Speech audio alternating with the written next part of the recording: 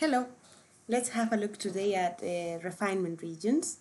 Why do we have refinement regions? Because sometimes in HEC I have this mesh, for example, that is squares of 5 meters.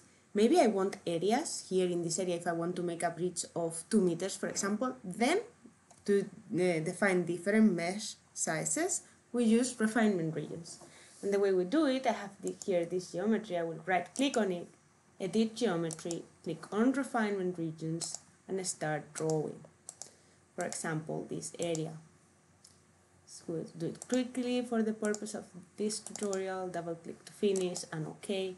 We'll right click on it, edit refinement regions properties, and we in this case will decide a cell size of 2 times 2, and we click OK. Right click, enforce all regions. We can zoom on it, and it's done.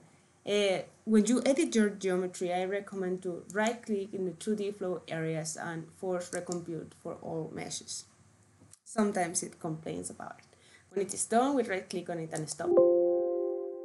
Something we can also do is I had in RMap this refinement region shapefile that I have in a folder, and for each square I wanted a different mesh size that I defined in a column in the attribute table. So we can also import that to HEC-RAS. How we do it, we will go to our geometry in edit mode, and we will right click in refinement regions, and we will to import features from shapefile. We will look for it in our shapefile, have it here. Then I table down here, and I can choose the column where I had my data.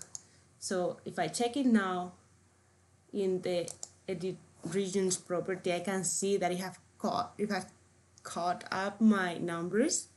So yeah, this is another solution for it, and I wish you a lot of luck, and yeah, bye bye.